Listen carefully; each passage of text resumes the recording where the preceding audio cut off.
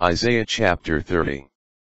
Oracle on the futility of an alliance with Egypt. Ah! Rebellious children! Oracle of the Lord! Who carry out a plan that is not mine.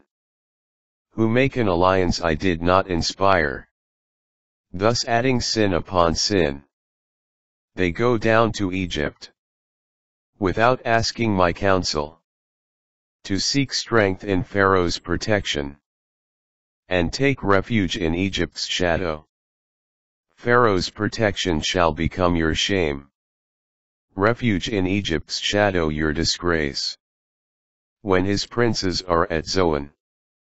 And his messengers reach Hanes. All shall be ashamed. Of a people that gain them nothing. Neither help nor benefit. But only shame and reproach. Oracle on the beasts of the Negeb. Through the distressed and troubled land.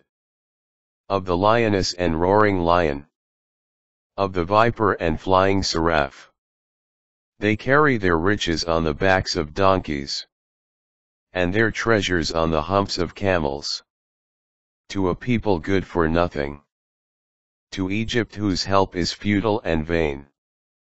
Therefore I call her. Rahab, sit still.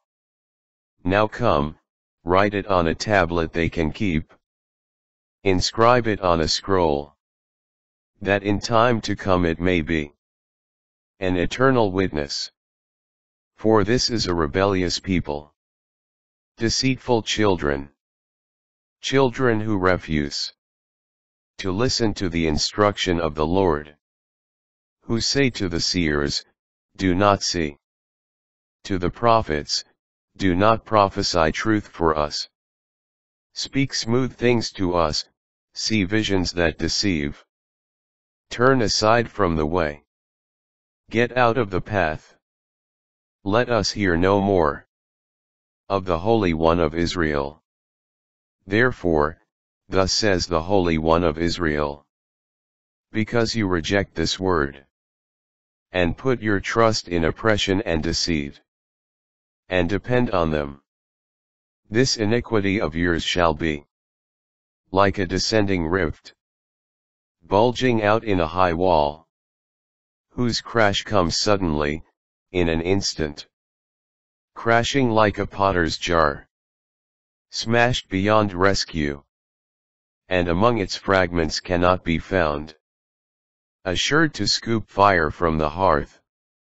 Or dip water from the cistern. For thus said the Lord God. The Holy One of Israel. By waiting and by calm you shall be saved. In quiet and in trust shall be your strength. But this you did not will. No, you said. Upon horses we will flee. Very well, you shall flee. Upon swift steeds we will ride. Very well, swift shall be your pursuers.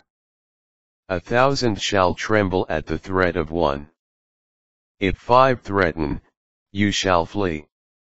You will then be left like a flagstaff on a mountaintop. Like a flag on a hill. Zion's future deliverance.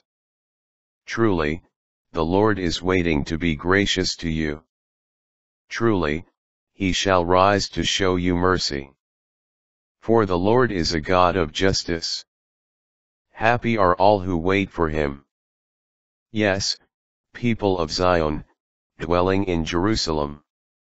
You shall no longer weep. He will be most gracious to you when you cry out. As soon as he hears he will answer you. The Lord will give you bread in adversity. And water in affliction. No longer will your teacher hide himself. But with your own eyes you shall see your teacher. And your ears shall hear a word behind you. This is the way, walk in it. When you would turn to the right or the left. You shall defile your silver-plated idols. And your gold-covered images. You shall throw them away like filthy rags. You shall say, get out. He will give rain for the seed you sow in the ground, and the bread that the soil produces will be rich and abundant. On that day your cattle will graze in broad meadows. The oxen and the donkeys that till the ground will eat silage tossed to them with shovel and pitchfork. Upon every high mountain and lofty hill there will be streams of running water.